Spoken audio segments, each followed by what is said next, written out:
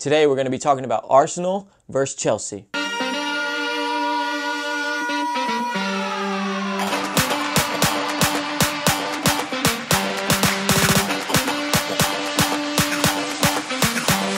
Welcome to another Tactics Corner with myself, Bradley Morrison. Today we're going to be going over Arsenal versus Chelsea. It was the second leg of the semi-final of the Carabao Cup. And this one was taking place at Arsenal, so Emirates Stadium. So obviously we're going to analyze the first goal from Chelsea, and then we're going to analyze the two goals from Arsenal. Arsenal went with basically the same lineup. Okay, this time Ozil comes in from the last game, and then they have three in the midfield.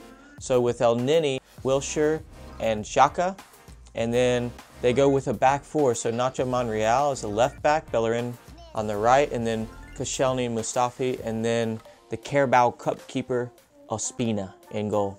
Okay. The one change from Chelsea from the previous game is Hazard goes in as the number 9, and then you have Willian and Pedro comes in.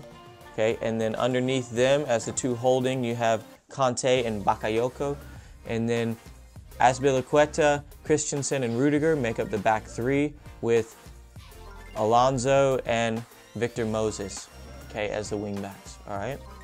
So first off, one of the initial thoughts is they're going to look to use the speed and combination skills of Pedro, Willian, and Hazard as that front three. Okay, and we can really see this happen when we analyze the first goal. Chelsea wins possession of the ball and they build out of the back. And so as they're building out of the back, they start on the left and they move the ball to the right side of the field.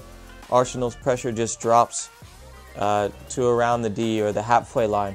But one issue that happens here with Arsenal's pressure, and I'm just going to stop it here, is as that ball goes out to Azpilicueta, nobody pressures him, but he's able to play Conte with no pressure on the ball, and Conte is able to turn and drive. You've got Pedro, you've got Hazard, and then you have Willian that are all nice and tight, forming this little triangle. Okay, so now that causes confusion for the back line of Arsenal. So Mustafi steps in to defend Willian, and Koscielny picks up Pedro. Now Bellerin is forced to stay wide because there's always the chance that Marcos Alonso could get the ball because he's wide over on the outside. So now that leaves Hazard, Willian, and Pedro in kind of this, you know, the zone that you're looking to attack, which is basically get in those spaces in between. Conte picks out a pass, Hazard does a nice little dummy, and as soon as that ball reaches Pedro, they're in trouble because now Koscielny is defending 2 versus 1 because Mustafi moved into the space. Koscielny didn't get tight on Pedro. He kind of dropped off as that ball was played. Pedro's able to turn, take 2 touches, play Hazard through on goal, and then 2-touch, nice left-footed finish for Hazard into the bottom of the net.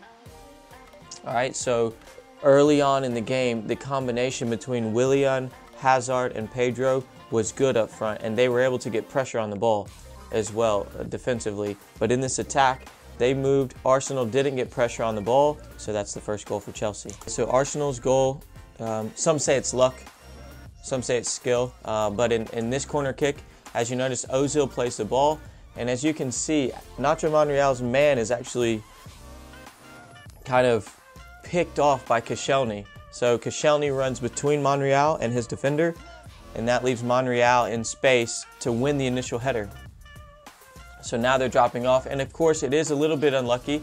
He heads it into Alonso's head, and then that header goes off Rudiger's head, and then it wrong foots the goalkeeper, and it ends up in the back of the net. So he definitely planned that one, definitely.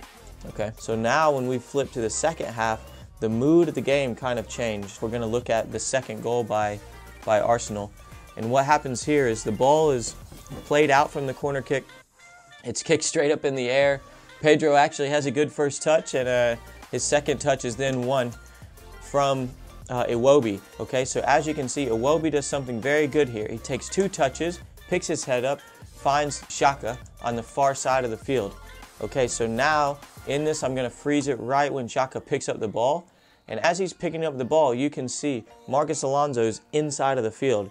So now that leaves the back three of Chelsea very exposed. So when Rudiger runs out into the channel to pressure Xhaka, Lacazette makes a run into the 18-yard box. As Lacazette picks up the ball, you have Ozil inside of Azpilicueta. What they don't see is Rudiger goes to pressure.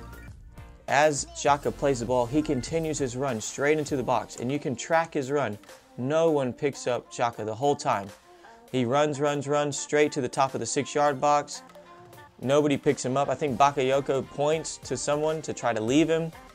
Doesn't pick him up. Of course, deflection, yes. But if you're not defending, then this will happen, okay?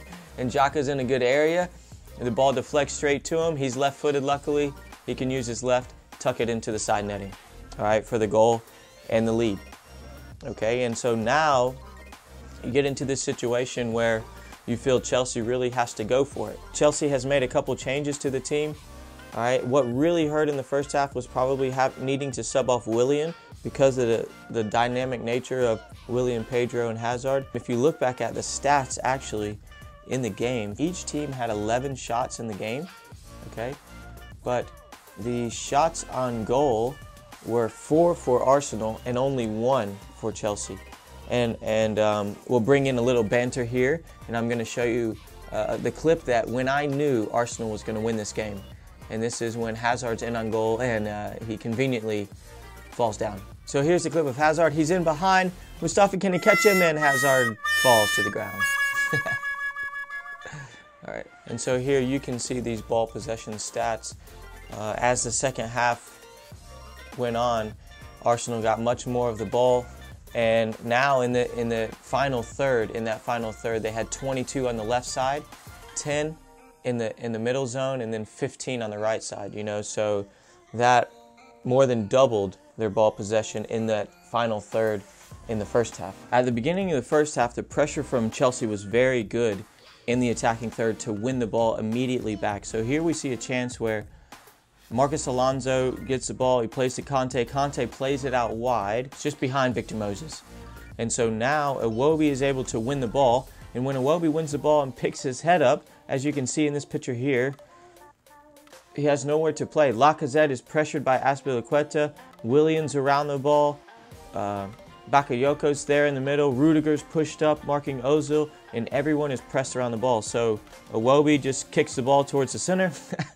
It's picked up by Marcus Alonso, who plays a quick pass to Pedro, showing up for the ball, and then the ball back to Bakayoko, and then he skies the shot over. But you can see there a quick transition from Chelsea at the beginning of the game. When Arsenal win the ball, they want to stay high, they want to make the field small and press the ball to win it back, okay? And we'll show you one other clip of this early on in the game. Chelsea has a free kick. They're going to play the ball long into Hazard, who's making the run, pushing on Mustafi. Mustafi's able to win the ball, but you can see, look how tight and compact Pedro, Willian, and Hazard are, a nice tight triangle. And so as the ball falls to Nacho Monreal, he's pressured by Willian. All he can do is kick the ball in the air. And now El Neni heads it on. Conte's there to press. Victor Moses is there to press. Conte wins the ball back, and now they can play out. And so now they make the space big, and they've gained possession in the attacking half. And so those are two examples of how in the first half, Chelsea was really pressing Arsenal with those front three to win the ball back and create chances on goal. And so now in the second half, this is the beginning of the second half, Hazard making a darting run in the 49th minute. Now if you look at the difference of the front three, so now you have Ross Barkley on his left, Pedro on his right, nice and wide. Okay, so now Hazard comes in. It's actually a good tackle by Xhaka. Mustafi clears the ball out. Now when Iwobi picks it up, look at the gap behind him. And so Victor Moses is coming to press Iwobi, gives him about 5 yards of space. He's able to turn, play the ball out into Xhaka. And now look, the back six of Chelsea are still at the halfway line. They haven't made their way up the field.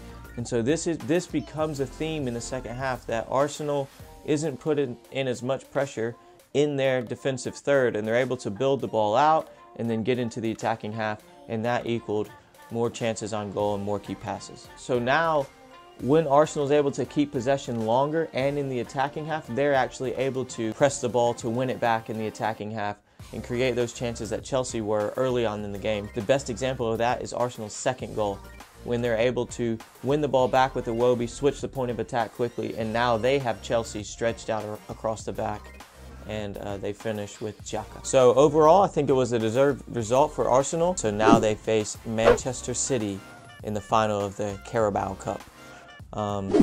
We hope that you liked the breakdown today of Arsenal versus Chelsea in the Carabao Cup semi-final. If you have any comments, please leave them below, and then let us know if there's any games you'd like us to analyze in the future.